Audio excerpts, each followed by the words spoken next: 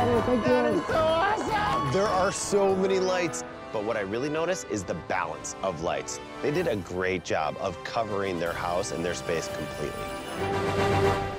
Can we get up there and check it out? Sure, let's go. You guys want to come? Let's go!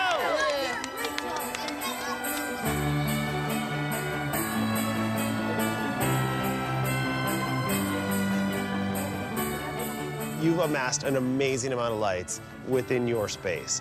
And the height is one of the first things I really noticed. It's a 2-story house.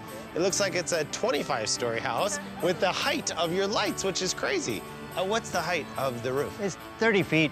You want to go look at it back there? Can we? Yes, sure. Let's Absolutely. Go. Perfect. I love it. All right, we'll be back.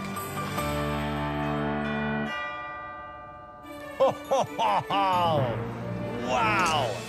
Look at this. This is amazing up here.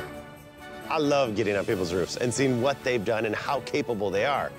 And right now, Manuel is nailing it. You have all these platforms which you're able to level a lot of these pieces out, which is great. So you have to make all the platforms. Yes, sir, I have to make them all.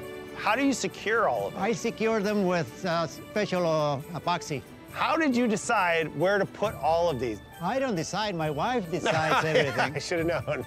Pretty much everybody decorates their roof, but not like this. Like, this is impressive.